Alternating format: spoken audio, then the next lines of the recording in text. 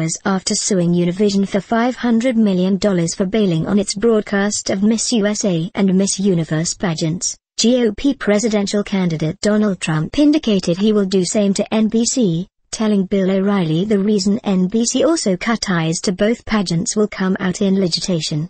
Trump already had said he may sue NBC as well. Related: Donald Trump hits Univision with $500 million Miss USA lawsuit, blames Haim Saban and Hillary Clinton. Why do you think NBC pulled the plug on your beauty pageant? You had already resigned from Celebrity Apprentice, the FNC star noted during the pre-taped interview that ran on tonight's The O'Reilly Factor. Well, they were very angry at me because I wanted to run for president and I told them I would be running, Trump explained. The network had hoped to have him in back on the reality series because we had very good ratings last season and they were not happy when I said I'm running, he continued. When he shot up to number 2 in the polls, Trump said, "They see they're not going to be getting me.